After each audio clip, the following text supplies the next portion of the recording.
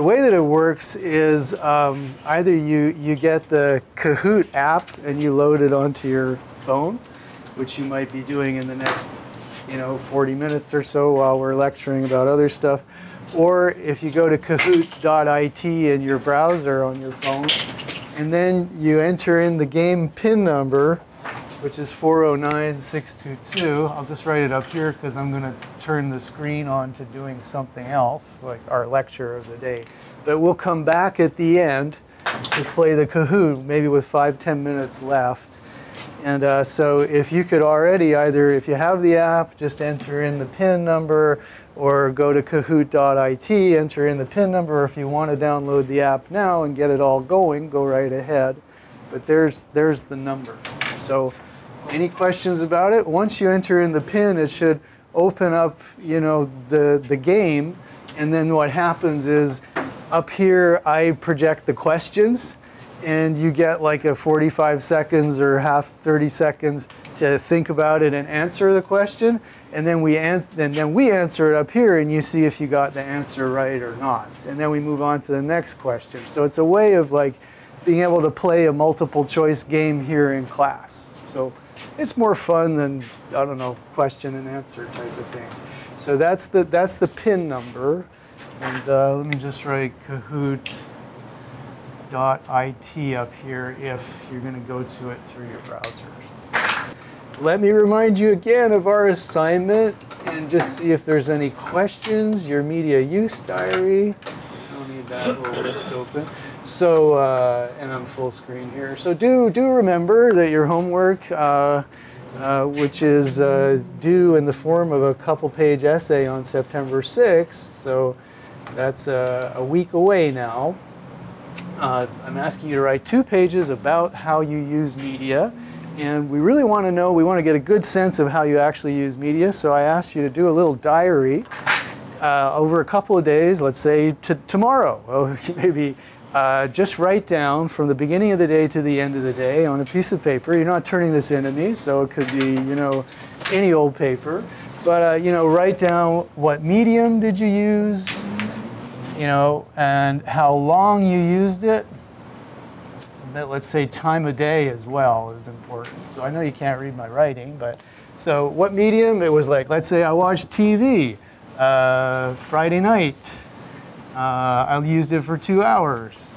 Okay, and then maybe if you need to remember that you watched I don't know, you watched a movie or something like that, just remember that. So this is really for you just to get a good sense of what you do with media. And we're talking, not chat, not email, but otherwise, social media use, anything on your phone, video on your phone, television, radio, things that are podcasts, etc.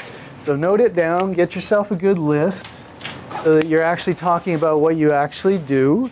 And then I asked you, pick one medium that is like your go-to and leave it aside. If it's an app, don't use that app. Can you dedicate a whole day to not using it? Maybe. I praise you. If you can't, can you give it up for a couple of hours? Long enough to feel what it feels like to go without your favorite communication medium. And once you've done that, probably pretty close so that you're not forgetting what that felt like, then I'm going to ask you to write a little 2-page essay. Some questions you could think about in that essay. What media do you spend the most time with? And also, what do you spend the most money on? So, if you're, play a video game that requires you to spend money and buy a lot of stuff that happens in the game, then, put that in there.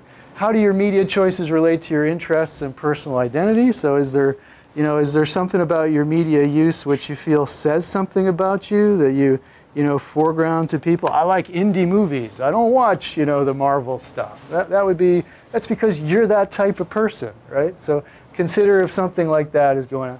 How does your media usage compare or contrast with your classmates? So people your age, what are they into? Are you totally into something else? Or, or are you sort of like what everyone else is doing at your age? Or could you even generalize that way? What conclusions can you draw about the media's usage of your age group? So, you know, compared to your parents, for instance, I bet you do consume a lot of different media. So you as an age group, how's that different than older people? Older people watch a lot of TV. Younger people watch little TV. What was your experience of living without a particular medium? You know, how was it? Did you feel cut off? Did you feel liberated? You didn't have to deal with everything, you know, and so on and so forth. So what does this tell you about media? And here I say extensions of our human capacities. I must have mentioned that there's a media guy named Marshall McLuhan who said that all media extend our capacities. You know, the computer does so much for us, but it lets us store all kinds of information we could never remember enough. But it's a memory. You know, social media extends our capacity for friendship. So, you know, we used to just be confined to the people that we would see day in and day out. But now we can have intense relationships that carry on over years and millions of miles away. And we can still, so our social capacity is extended by social media, you know? So see what you can think about that, whether giving up your medium cuts some of that off, and that might be important to you. Any questions about the assignment? Due next Thursday. You know, the diary part is the most, and there's an example down here. So the diary part is the hardest part to do, or just the most time-consuming. Hey, Paul and Miko, hi. Good morning to you all. Any questions about the assignment? I don't see anything. So you guys don't have, oh yeah, Chow. For the diary, you write the 2 pages. How should you structure it? Well, that's why I put an example in there. So where is that? Did I get off that already? How crazy. There's an example in the assignment. So what I'd say is you could structure it just like those questions are asked. So you might start off and saying, you know, I did a diary on 2 days, Friday and Saturday. And on Friday, I found that I spent, you know, because I was in school, I used my computer a lot. I used my phone, as I always do. I listened to a lot of music. On Saturday, you know, I don't know, I went over to my uncle's house and we watched a game or something. And so first off, deal with the diary stuff. And then in the second part, you know, so you could generalize a bit. And in the second part, you could say, and I decided to give up, you know, Snapchat on my phone. And, you know, it was really weird because I was no longer able to organize anything with my friends, and et cetera. So I would just work it through in that kind of structure. And there is, as I said, this example is a little longer than you actually have to write, which is fine. But, you know, if yours comes out a little shorter, that's okay. All right? Thanks for the question. Okay, no questions coming through chat. So let's head on to our lecture slides. I usually wind up with 20 tabs open, and it's like, dude, get organized. All right, here we go. So you guys remember that we were talking about the early history of the electronic media, that the first mass media would have been non-electronic. They would be books, and then you know, broadsheets, which were newspapers and such. So they were printed, but they had that structure of one publisher being able to put out thousands of copies of something, right? And then we talked about the early electronic communication, and our first, you know, big mass electronic medium was radio. So we went through a big list of inventors that that participated in this invention. We did note that, you know, early on, a lot of people contribute. So Hertz, the physicist, didn't really, you know, create a radio or anything, but demonstrated the actual existence of the electromagnetic fields around us. And part of that field is, you know, contains frequencies we call radio frequencies. He showed us that a spark, you know, could be disturb that electromagnetic field. So he demonstrated the existence of radio waves. Didn't do anything with it. Of course, Marconi was the guy who had the idea, well, we could communicate with this, Morse code, right? And then Lee DeForest he created something called the Audion tube. And the Audion tube actually amplified those weak radio signals so that they could travel way, way further. And Armstrong, who we'll talk about today, helped to develop the tuning circuit, which meant you'd have different frequencies, so you could have, basically now a radio station could travel for hundreds of miles. Has anyone had the experience, anyone actually listen to AM radio anymore? AM radio? I know. Well, that was the original type of radio. Of course, we still get AM radio. But one thing you might notice, and I did when I was a kid, of course, we didn't have all the other great media you have now, but I had a little radio, and AM radio, and at night, you would get stations from hundreds of miles away. Because oddly enough, at night, the radio signal reflects off the ionosphere and travels way, way further at night than it does during the day. Well, there you go. Anyhow, DeForest made the Audion tube, which amplified those signals. So we're just doing a quick catch-up here. Let's see, World War I, as we said, came around. It was really a kind of an amateur enthusiast type of thing at the time, the way that like early computing was like hackers in their garage, like playing with stuff, The legend is Jobs and Steve Wozniak, Steve Jobs and I can't remember, is it a Steve Wozniak too? Two Steves? Creating the first prototype Apple computer in their garage. Well, back in the day, they were doing that with radio, but after World War I, a lot of people learned more about radio and they were ready to kind of bring it into a business. We talked about the explosion of the radio industry in the 1920s, like 500 more radio stations in 5 years. So it's just like everyone's getting into the business. And the confusion there over what was radio going to become. At first they thought it's point-to-point. We'll charge people for sending messages. But then they realized, no, we can turn this into an entertainment medium. And it was, is it on this slide? David Sarnoff with his little essay that he wrote about radio being a music box. Where did that come? There it is, the Radio Music Box Memo. So David Sarnoff, who became the president of NBC for decades, one of the most powerful people in broadcasting of the last century, had that vision in the beginning that, hey, we could use radio to send music and entertainment into people's homes. And that was great, but how the heck would you pay for it?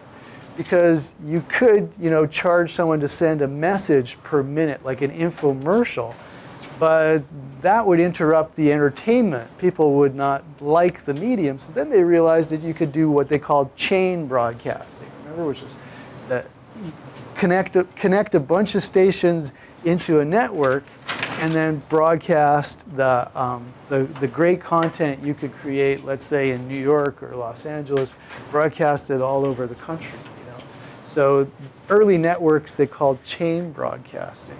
And that puts together, a radio industry, kind of like what, television was to us, in the 80s and 90s. It was the major mass electronic medium. Everybody bought a radio. People would sit at home during the Depression. They didn't have money to go out and stuff, but they had a radio so they could get entertainment and information, And the government got into it, started regulating stuff. So, prior to the Radio Act and the FRC, which followed up, it was sort of chaos.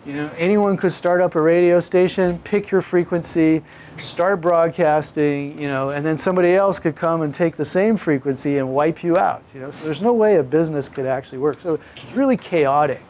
But the government gets involved, creates this Federal Radio Commission and starts licensing stations, and then you got some protection. It's like, hey, I'm here in Baltimore, I've got the license for this frequency, anybody else gets onto my frequency, I can call up and the FCC will stop them. Very good. That's a big step. Now, there's a whole tradition of government not getting involved in people's speech in this country, right? First Amendment. It's in the Constitution. The government is not supposed to get in and censor people and stop them from talking about stuff. And the special exception is being made to that here by saying that, yeah, radio is a form of speech. Like, people are sending out messages. But the government should have some role in, licensing and controlling that form of communication. And the way that they explained it to everybody was, you know, the radio waves around us are a public good, just like the land and the water and everything here in America is a public good.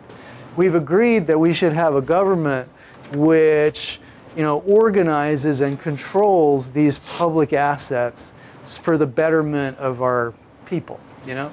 And so the radio waves are going to fall under that kind of logic, that it's a public good, and so the government is going to organize it and hand it out to people so that they can use it in a responsible way. So that's how they kind of, you know, justified getting in and regulating speech, which is against the First Amendment. But they, you know, they said, well, we got to do this for the betterment of the public. So that was it. But you'll see that there's a lot of pushback on that too, even today now, when the government gets in, you know, messes around in regulation, the broadcasters will sue them to say, no, you can't do that. You know, you're going too far, impinging on our speech. We ended up last class with just one example of the incredible programming that came out in the from the late 1920s all the way through to the 50s, basically. A very creative radio industry with, you know, playing the music of all the great singers and stuff, and also drama like War of the Worlds. And, you know, we found also people recognizing all of a sudden, wow, this is really, really influential. We talked about people being fooled by the War of the Worlds broadcast, but there's other stuff in politics, you know. FDR, Franklin Delano Roosevelt, president during the Great Depression, started broadcasting you know, what he called the fireside chats. He would just, you know, him and a microphone in the White House talking to the people. And that also turned out to be incredibly influential. You know, prior to that, the president would make speeches in front of 1,000 people.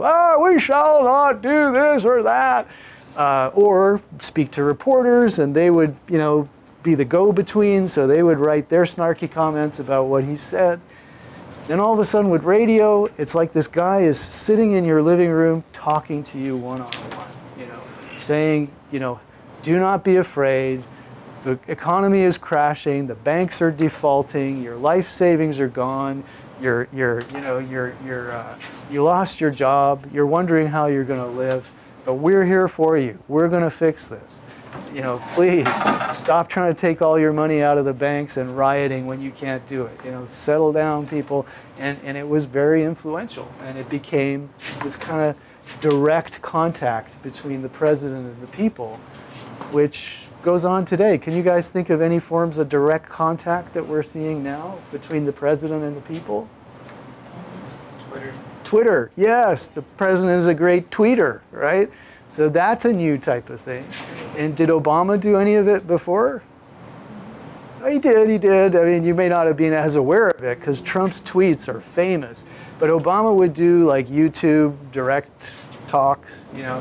And again, he wouldn't have to go through the networks. He wouldn't have to be interviewed by Charlie Rose, who lost his job due to sexual harassment. But, you know, Obama would just be able to go directly to the people. So presidents have tried to take advantage of this for a long time. But again, it all comes down to the particular qualities of electronic media, which allow that kind of intimacy, or in Trump's case, he totally dominates, you know, the news by saying provocative things at just the right moment on Twitter, and so many people follow him. It's like one person sitting there, you know, has the attention of literally, you know, hundreds of millions of people across the world. So it shows you the power still of this type of thing. I mean, speaking of radio, early in the radio industry, the newspapers, which had, you know, been the dominant mass media before, recognized that they were in competition with radio, and that radio could really hurt their business. So for a while, the newspapers would not allow radio to use any of the news that they generated. And radio wasn't, you know, a big enough business to sort of set up and do radio journalism and stuff. So for a while, it was, you couldn't really get news on radio. But then they sat down and made a deal at the Biltmore Hotel in New York, which is why they call it the Biltmore Agreement. And they said that, okay, we're going to settle this. Radio can take our news and do news broadcasts, but only after we've sold our newspapers. So radio news was going to be limited to after the evening edition of the newspaper came out. And that pretty much opened the door for radio to provide news as well as entertainment to other people. And radio news developed and became quite, it became a thing of its own. Edward R. Murrow is mentioned here. He had a couple of shows, first in radio called Hear It Now. And if you look that up on YouTube, you'll be able to hear recordings of Murrow. Basically, during the Second World War, he went over to London and he broadcast live from London. So the radio waves would cross the Atlantic. And he'd be on live, and you'd hear the bombs blowing up around him, and you'd hear him like shouting in fear, and describing what he sees. He'd be like on the roof of a hotel in London or something, and just describing the Germans, carpet bombing London. And again, this was viewed as like really influential. That Americans who would just read about an attack a couple of days. It's nothing like, hearing somebody in real time experiencing, the same attack. Right? So it's credited with making war much more present in the minds of Americans, and maybe that led to them feeling they had to get involved, which was not something that was universally agreed on at the time. So that's again how electronic media could be very influential. During wartime, First World War, radio was just getting off the ground, but in the Second World War, there were huge impacts. My kid collects coins, and so he's got steel coins from the war period where they couldn't get copper. They were using copper for technology, other stuff. So they made even the money was changed. But in the newspaper business, they ran out of newspaper. They ran out of paper to print on. So the newspapers had trouble, putting out enough newspapers to keep their business going. But at that time, radio, right? You're not actually printing anything. So radio had a really good time because it was, all the advertising went over to radio because there wasn't enough paper to print newspapers and stuff. But also they had to slow down making radios because all of the circuitry and the manufacturing and stuff was all turned into like wartime technology and stuff. So it was a good period for the radio business. So there are two types of radio. There's AM and FM. I asked if people listen to AM radio. Does anybody listen to FM radio? In your car, you probably listen to FM, right? So FM has better sound quality. It's a less powerful transmitter, but it has better sound quality. It comes in stereo, and weirdly enough, it was created in the 1930s. But it never managed to take over from AM radio, which was the original type of radio, until the 50s and early 60s. And there's a bit of a sad story there, which this is written up in many places, but we could go back to that YouTube doc that we looked at quickly just to see early days of radio and to have that technology explained to us. Well, FM was a competing system. Oh, here we go. And this guy will tell us more about it. With a microphone and then combine it with the radio waves. In the radio receiver, it all gets separated out again. You can see this very clearly on an oscilloscope. If I turn on this little radio, and I now plug the oscilloscope in to the loudspeaker, it's a bit large. This is giving a picture of the sound signal, and you can see it roughly matches the sound that's coming out of the loudspeaker. Now if I plug it in further back on the circuit, this is the sound signal combined with the radio waves. You can see the peaks still roughly match the sound that it's making, and the radio waves are actually going rapidly up and down in the middle. Now if I stretch this out a bit, these are the actual radio waves, and you can see what's happening is that the sound is constantly changing their size or their amplitude. And that's why this is called amplitude modulation, or AM radio. The man who designed much of the practical circuitry for AM radio was an American called Edwin Howard Armstrong. While in France during World War I, he invented the superhet circuit, which has been used ever since. He then sold a patent to RCA back in America. I have an appointment to see Mr. Sarnoff. Oh, Mrs. Sarnoff's expecting you, Mr. Armstrong. Thanks. You're welcome. He became a millionaire overnight and fell in love with the chairman's secretary. How about you come for a spin in my motor? Okay. Hop in there. Oh, it sure is a big one. He bought a huge Hispano Suiza and climbed his tallest aerial to impress her.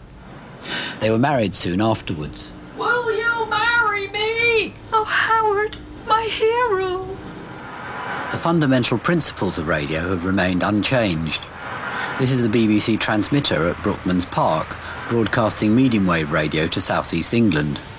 Inside, the engineers have restored the BBC's very first transmitter, built by the Marconi Company in about 1920.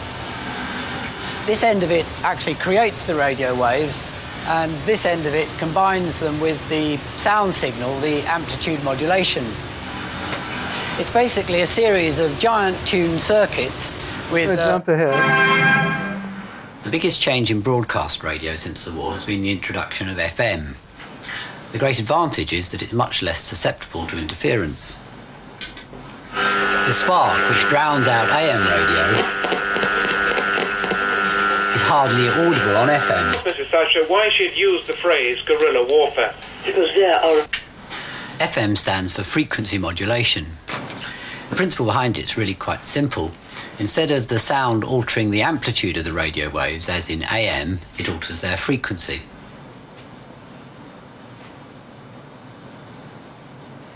FM radio was yet another invention of Howard Armstrong. He started work in the early 30s with a missionary zeal to produce true hi-fi radio. After encouraging tests with RCA, the company suddenly pulled out. Sarnoff! Well, why have you cancelled my project? Get off my back. Hi-fi radio is the thing of the future. When FM radio was becoming established, Armstrong and RCA started a lengthy battle over the patents. You have stolen my ideas. You did not. I was the inventor. Certainly not. This had a disastrous effect on his health and on his marriage.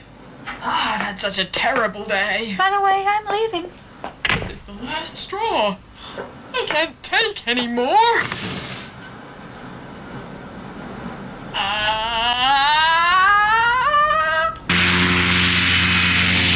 Here. FM has now become firmly established.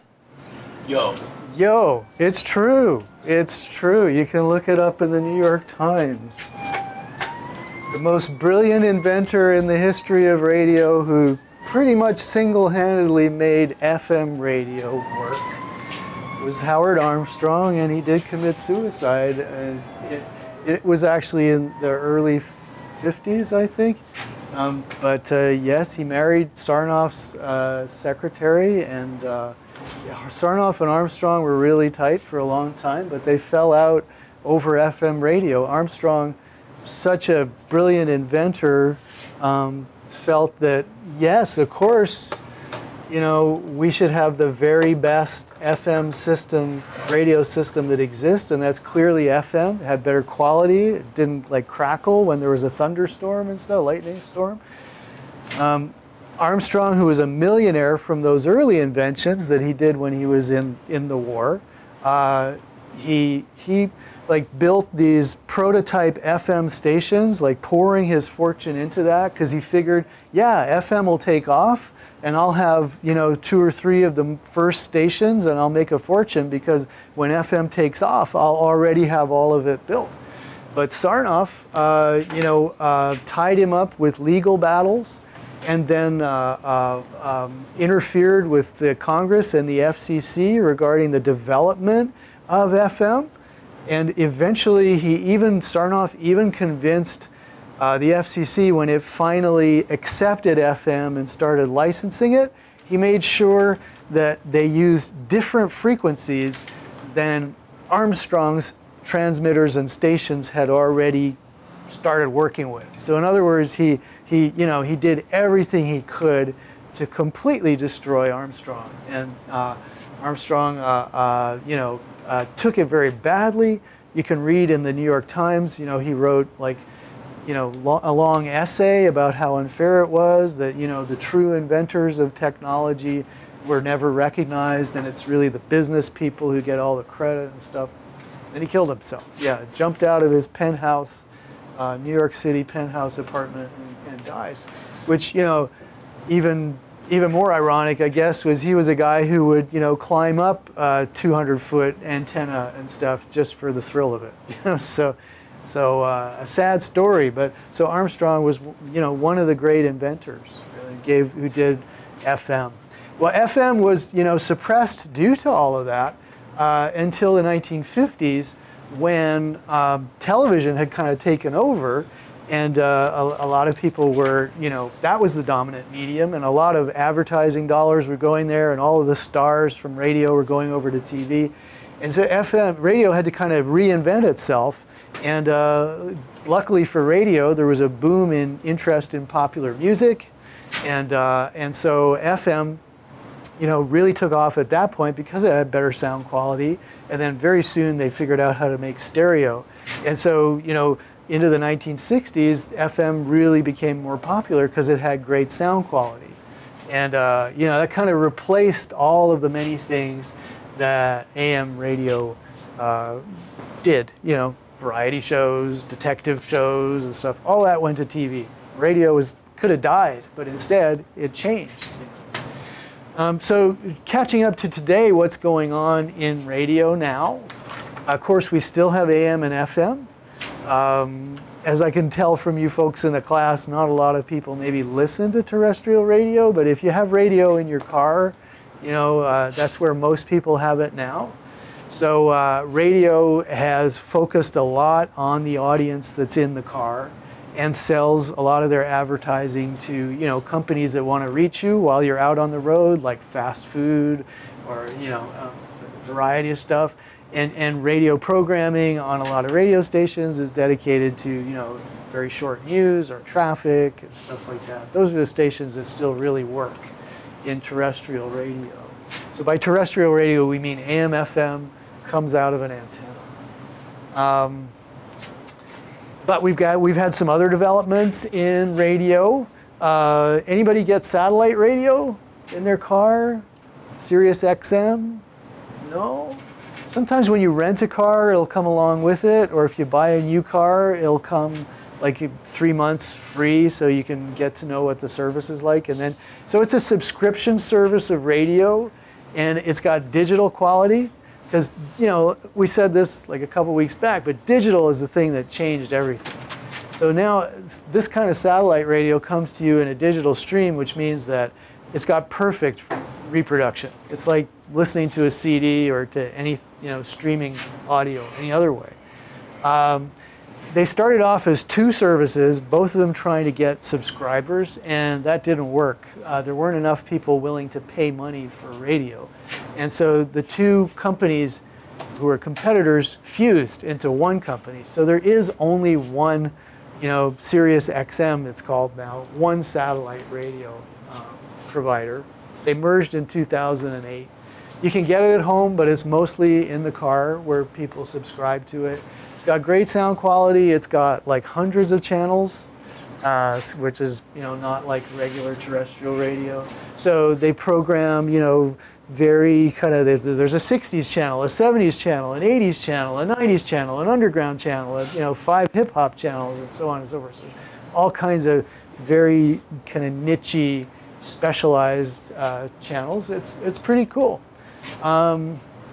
However, it did not kill over-the-air radio. People still like their free radio. And there's 2 things about it. It's a national service, so same programs all over the country, which means that you can drive from coast to coast and you just stick to your one channel and your one service, versus if you're taking traditional terrestrial broadcasting, you got to find another radio channel to listen to as you drive. But this will carry you one channel across the country, but on the other hand, it doesn't have any local flavor to it. It's like you can't hear a DJ from Oakland when you're driving in this area. You're hearing someone who's just like this personality, probably from LA or New York. Yeah, or they're getting like personalities from like bigger markets. So the smaller ones that want more personalized information don't have access to it. That's exactly right. Yeah. So one of the ways that old school AM and FM radio is trying to keep relevant is to say, yeah, we do have local specificity. We do have DJs from here, and we do play music from here. So yeah, localism is that cuts both ways. Localism is something that regular radio is still trying to promote. There's another system which is digital radio that's actually broadcast at the same time as terrestrial radio over the same frequencies. So believe it or not, does anyone have a digital radio receiver? I really doubt it, if you don't listen to regular free radio. Well, like the Clear Channel stations here in San Francisco, most of the big broadcasters do this now. It's called in-band on-channel, IBOC digital radio. So that means that, if you tune to like 107.1 or 106.1, let's say, you can get the regular FM broadcast, but if you have a digital receiver on that same frequency, it will get the digital broadcast of the same thing. Better quality, and also you can get sub-channels. So just the way on a television set now, you can get channel 8, sub-channel 1, sub-channel 2, sub-channel 3. You can get that on this digital radio too. Unfortunately, it was slow adoption because it cost the broadcaster a lot to put the digital transmitter part of it, and it didn't bring them really anything else. It was like a small part of their audience would want to listen to it in digital instead of regular broadcast, and it didn't allow them to sell anything to advertisers so that they could make any more money. It was just like basically their audience stayed the same. So the only thing that they could do is offer a couple of different sub-channels. So if they were a big, hip-hop station, they could also do a Spanish language sub-channel, on the same frequency, and maybe diversify a bit of what they did. So IBOC exists, but it has not really changed terrestrial radio. When we look at the business developments, what did change in radio is that in the 1990s, a few companies bought up all of these radio stations, so that you'd have an owner of like 800 radio stations, like iHeartRadio right now is the biggest. So that was a change. But in terms of technology, not a whole lot changed there. But now we get into this. So how many people stream their music through Spotify? We got Spotify users, Apple Music, or no? That's not. Okay. William's nodding, but so it's mostly Spotify. Anyone use Pandora? Sometimes. A couple people sometimes. Why don't you use it more often? Chow? On Spotify, you get to choose your own music. Okay. There's college disc. Versus Pandora, it'll give you custom stations, but not that you can choose really. Yeah. Is that your experience too? Yeah. Yeah. I prefer just to listen to like random music just to see what's out there. Oh, okay. So and how do you do that? Just mainly on Pandora, I'll like search up like an artist, like either Bruno Mars or something, and like they'll play like Bruno Mars songs or like carriers. Other stuff that's similar. Yeah, yeah. And do you do that to your phone, like mobile as well? I either do it through my phone or my Xbox. Either. Okay, okay. Hey, folks with Spotify, I mean, do you is that what you listen to when you're walking to school or stuff like I that? actually just download the music and put it on iTunes. The app music. So you download it, stuff? Yeah, and then just transfer it to my phone. Interesting. But can I assume most of you have like unlimited data streaming plans? Is that how you do it? No? I get taxed. Okay. Damn. So you gotta choose your times, or? Yeah, for sure. Okay. Yeah.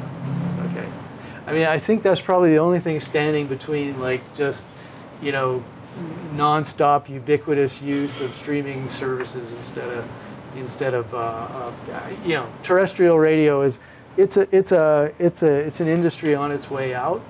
I think the government would like to take back those frequencies and, you know, organize them to give them to like data providers and stuff, because there's a lot of spectrum which is still assigned to FM and AM radio that could be used a lot better by digital technologies and stuff. So they would like to take it back. Yeah, do you see that that's being scaled back Yeah. in the future? Yeah, I think so. You know, maybe they'll take AM especially, but yeah, they want to go there for sure.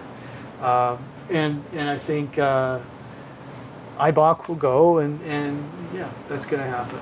But who knows exactly when? One thing they don't, FCC doesn't like to destroy business. They tend to protect what's there. But you know, this is the audience who's moving over, like you guys are moving over. So copyright has been a big deal in this age of streaming and stuff, and so we'll see this in other weeks going forward. But you know, another issue that's arisen for streaming radio systems, for instance, stuff and podcasting, music, things like that, is the complications of copyright and artists getting paid for what they you know, rightfully have created. So back in the early days of broadcasting, ASCAP, the American Society of Composers and Performers, was created. There's another one called BMI. There's another one now called CSAC. So they collect money from radio stations on behalf of the composers and performers of the music that gets played up there. And it was a pretty easy deal. Like the radio station would just give 5% of their profit to ASCAP or BMI or whatever. And they would track all of the spins, you know, all the music that they played, and that's how they would figure out who gets what check from that. But in the current age, you know, it's more complicated.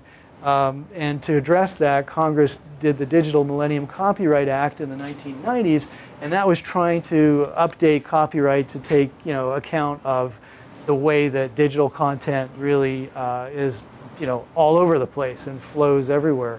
And so it has a different set of rights, and it has a different collection agency called Sound Exchange, which collects money for digital performance. So, you know, now you've got even more players involved in basically negotiating with anybody who distributes this music, like, you know, whether it's a radio station or an online streaming service or, you know, a podcast outfit or something. They have to deal with one or more of these entities to pay for that. There's a feeling that it's being set up to stop small broadcasters from, you know, from you, for instance, to have a radio station run out of your bedroom. They don't like that, right? So they make it expensive and difficult to do, so that something like iHeartRadio, which has hundreds of regular radio stations and has sweet inside deals with all the music owners and publishers like Sony, etc. It's much more tilted towards them being, you know, the leaders of online music provision. Even though the technology would allow any of us to sort of set up our own radio station and run it, but they make sure that that doesn't happen. So can online radio compete with broadcast? You know, there are content restrictions in broadcast. You know, you can't say cuss words, for instance. We'll get into that later on. In digital, you can, of course, because it's not regulated the same way. But until, until there's really cheap data plans, basically, I think there's still a place for terrestrial radio as we're going forwards. And so now, now looking at radio, we could say that, well, radio, it looked bad for radio now, but it looked bad for radio in the 1950s when TV kind of took away their audience. And so radio managed to reinvent itself before. Maybe radio can reinvent itself now.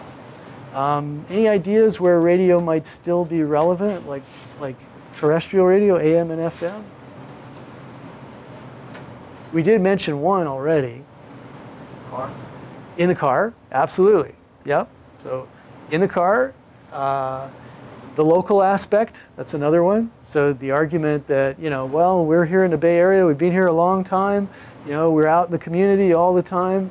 Spotify, there's nobody there, right? It's like a digital jukebox. You hear the music you like, but you don't hear personalities. You can never go to an event and run into, a DJ or somebody who has this taste that you really think is cool or whatever. So there's the local aspect. And also we're seeing, radio moves more and more to like talk. So comedy, sports, things that work really well with talk. And again, that's kind of coming out of your locality. Like KNBR, there's a DJ there who was a student that I knew at San Francisco State, Ryan Covey, and he's like a sports talk radio guy, and known him for years, and he has a following and stuff. But, again, that wouldn't happen on a national scale, that kind of interview. So there are, still this notion we could return to localism. We could have more local radio, and that might be, these might be part of the clues as to where radio is going. Believe it or not, your smartphone could be a radio receiver, but it's not. They disable that function just to make sure that you're going to get everything through streaming rather than where your data is being monetized versus free radio, right? And yet again, what we just caution is saying, maybe smartphones are not going to destroy radio. Maybe they're going to just supplement it, and so on and so forth. Whoa! And finally, I'm just looking up at here. I'm a volunteer at a station which was a streaming station that's going to become a low-power FM station. I think this week or next week it's going to go back on the FM dial, so that's exciting. It's called KXSF 102.1, and it's going to play like a really wide variety of music and stuff, so it should be good. So that's it. Boy, that's the chapter. Let's play a little Kahoot if we can. Okay. Did everyone kind of log in there? If you can. I'm going to start this. All right, I'm going to start now. I hope those have jumped in who are going to jump in. 10 questions to this Kahoot. So if you're just, David Sarnoff's radio music box memo described a way to make money from broadcast radio. Is that true or false? There we go. All right, 7 people got it right. That's excellent. So yes, Sarnoff was the radio music box, the visionary who thought, oh yeah, we can send entertainment over the radio. Next question. Radio news was controversial. The press-radio war happened, settled by the Biltmore Agreement. So remember there was the Biltmore Hotel in New York. Did they sit down there and make a deal? Whoa, even split, 4-3, but it was true. They did sit down, the representatives of the newspapers and radio sat down and made an agreement that the radio would wait until the newspapers were published and then they could take the news. So that was the Biltmore Agreement, named after them. Who invented FM radio? Was it Heinrich Hertz, Reginald Fessenden, Marconi, or Howard Armstrong? Can you think of jumping out of my penthouse? Yes! I applaud you. Everybody got it right. Edwin Howard Armstrong single-handedly invented FM radio, but stabbed in the back by Sarnoff, lost his wife, and committed suicide. Who proved that electromagnetic energy traveled through the air? Whoa, okay. Well, the right answer was Heinrich Hertz, okay? So those who were fooled by Marconi, remember that Marconi is usually the guy attributed with, the inventor of radio. But Hertz didn't think about radio. He proved that electromagnetism exists with that spark gap experiment that we saw reproduced in this video. So it's Hertz, Heinrich Hertz. All right, now what did Lee DeForest invent? He actually invented a bunch of things, but he invented something, a tube that amplified the radio signal. What was the name of that tube?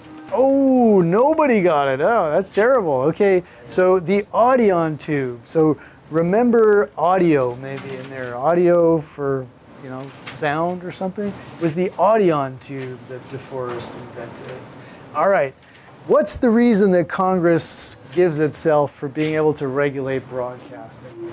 Is it because American broadcasting is a commercial enterprise? How do we do? Well, the actual good answer is the airwaves belong to the people. That's it, okay?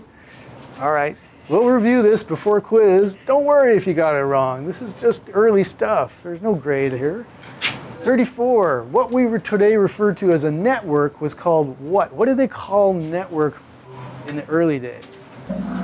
Yes, it's called chain broadcasting, right? Because you had all these stations all over the country, and through long distance telephone lines, they would distribute the content that would get played by the network. Chain broadcasting, excellent. How are we doing on time? I think we may have a minute or two left. Prior to the Radio Act of 1927, so remember the Radio Act was the government regulation of the radio business. What was going on? All radio stations broadcast on the same frequency. Stations were encouraged to take turns broadcasting. Legislation was inadequate to regulate commercial radio. All of the above. I don't think I told you enough about this, so we're going to skip this because this would just be too tough. The answer is all of the above. Okay, all radio stations were on the same frequency.